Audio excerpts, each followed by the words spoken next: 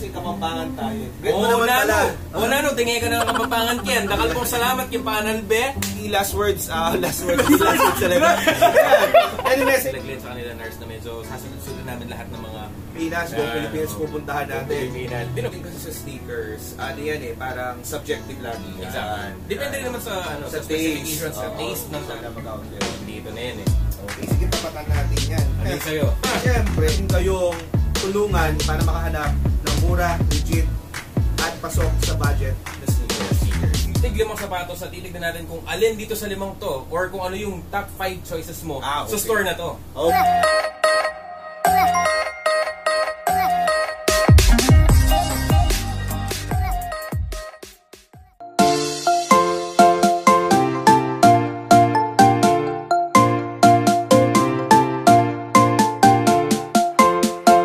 Guys, so nandito tayo ngayon dito nga sa Kids Fashion Shop.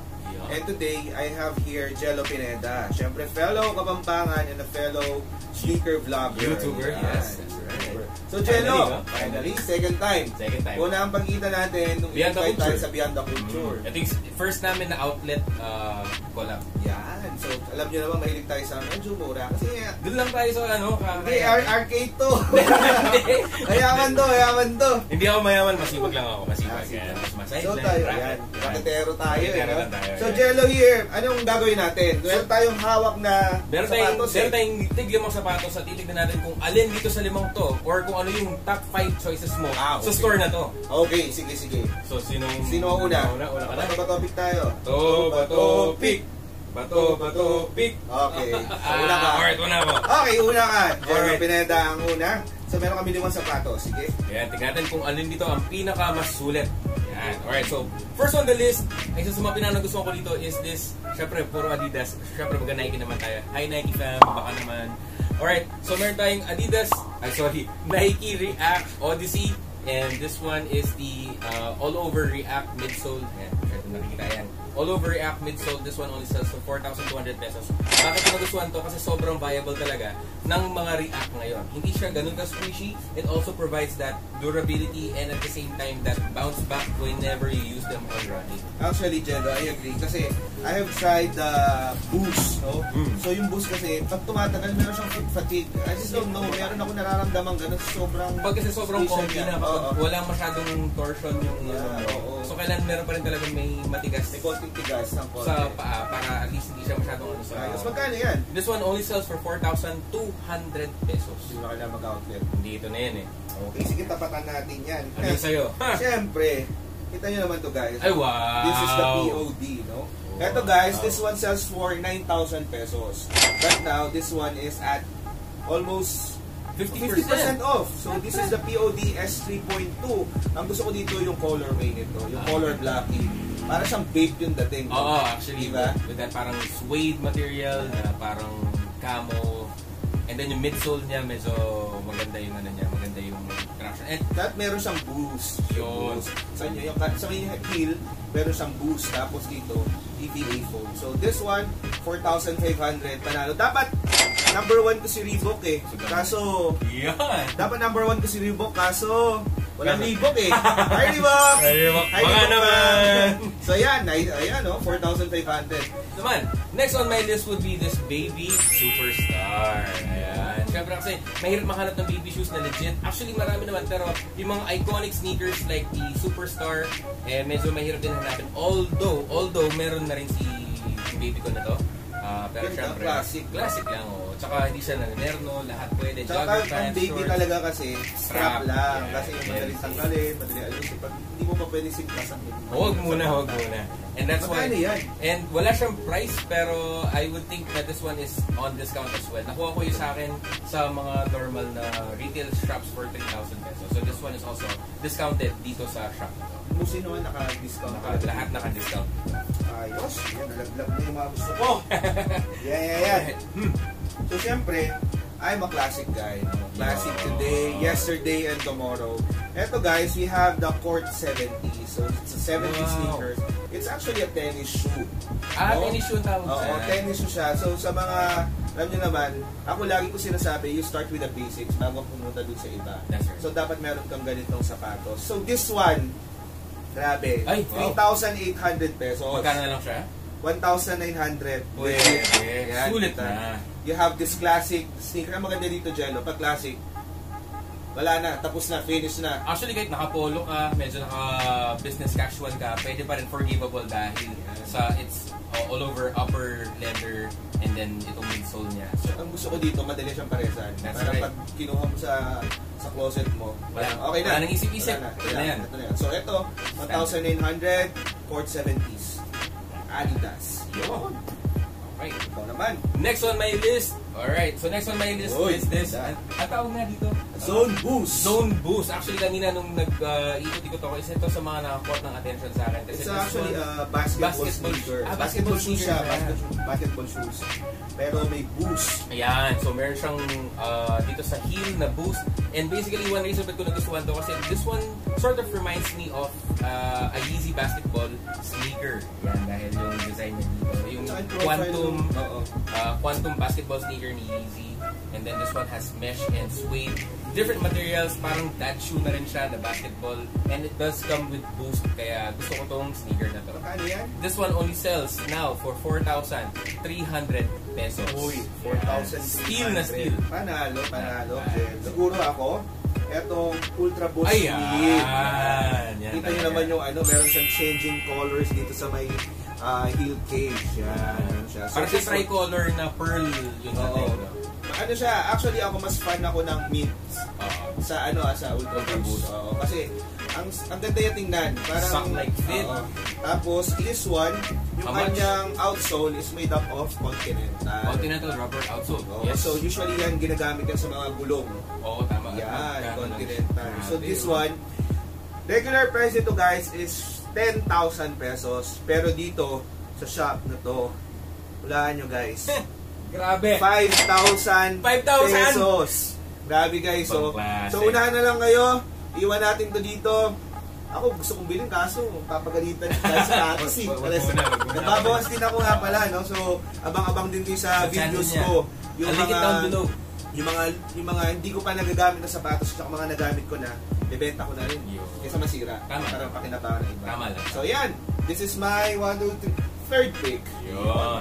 Oh, for my next pick would be this EQT Boost. Actually, matagal na ako naghahanap ng EQT. And I also sold my EQT yung nauna.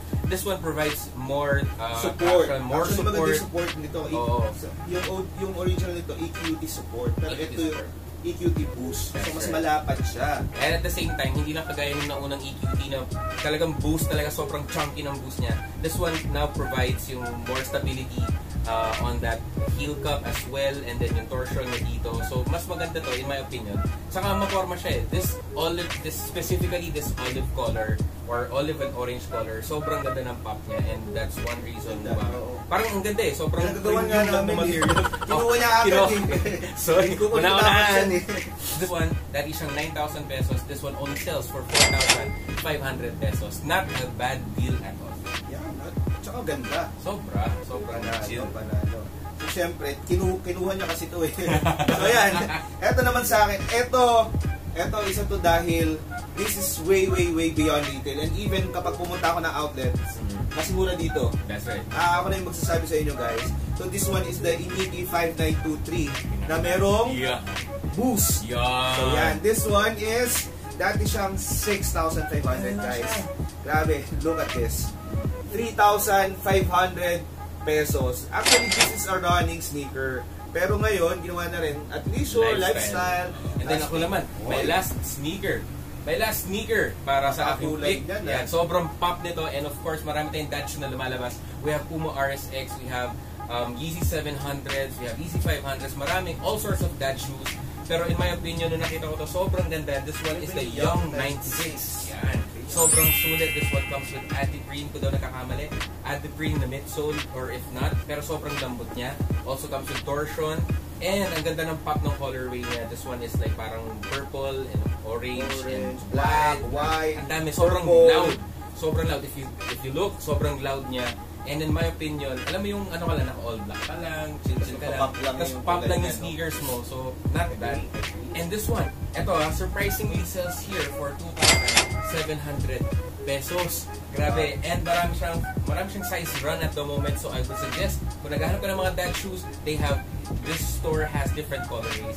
Ayos guys, ako naman. Ayan, ito na yung hinapin ko. Ito yung isa sa mga gusto ko. Look at this guys. Wow. This is the Adidas Night Jogger with the black and white colorway. At the same time, itong stripes niya dito guys, it is reflective.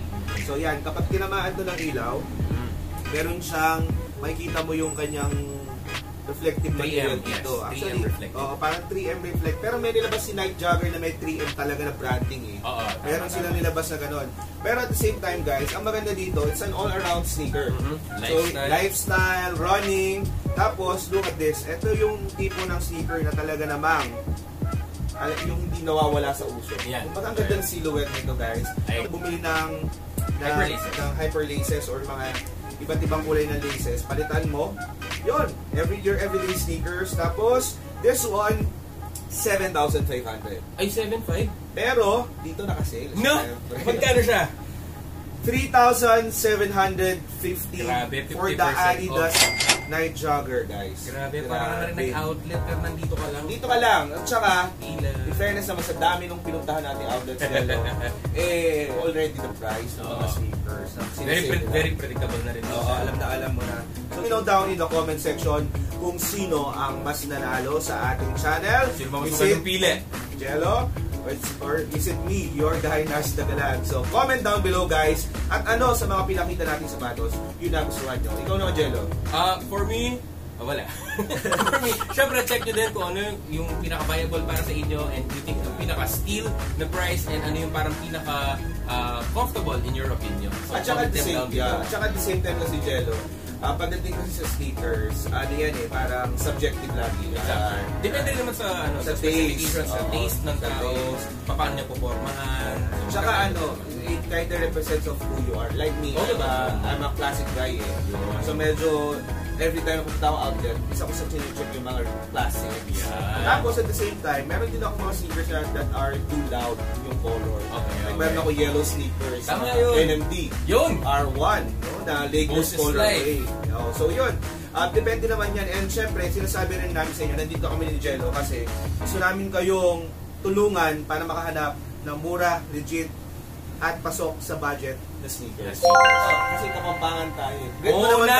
Wala no, tingay ka na ng kapampangan Ken. Dakal pong salamat kay Panel Be. Alright. Thank you po guys. King pa mag-support kayo king kay aming channel. Yung channel na pong Jello, kapit kay King Lalam. Jello Pineda. And yung channel ng Nars lagi kay King Lalam. Nabulo. Ayan. So ayan. So at sa yan, napunta tayo ng Central Luzon. Susunod niyang Batanes na tayo. Ayan na. Actually yung plano namin, meron plano nila Glenn, announce ko lang. Meron yung plano nila Glenn sa kanila Nars na medyo sasunod namin lahat ng mga Pilipinas pupuntahan natin. Pilipinas. Di naman. Sa buong Pilipinas. Basta kung yung manadaanan natin. Yan, abang-abangan nyo kami dyan sa mga lugar ninyo guys. Thank you so much for watching. Subscribe to Jello Pineda. Lahat ililink ko sa baba. Pati Facebook page ng Kicks Fashion Shop para makascore kayo. That's right. So paano? Guys, maraming salamat sa mga patuloy na sumusuporta sa ating channel. And syempre, thank you rin kay Jello Pineda. Fellow Kapampangan YouTuber, show some love. Yes. Any last words? Last words talaga. Any message to our Lagalag Squad? Alright, so Lagalag Squad, syempre, please go ahead and check on my YouTube channel. So marami tayong iba't ibang mga outlet finds din. Aside from outlet finds, meron tayong mga sneaker tunes, sit-down vlogs, mga cleanings, mga vintage shirts, mga marami tayong videos dyan that you would find interesting. So go ahead and subscribe. And of course, maraming salamat, bro. Thank you so much.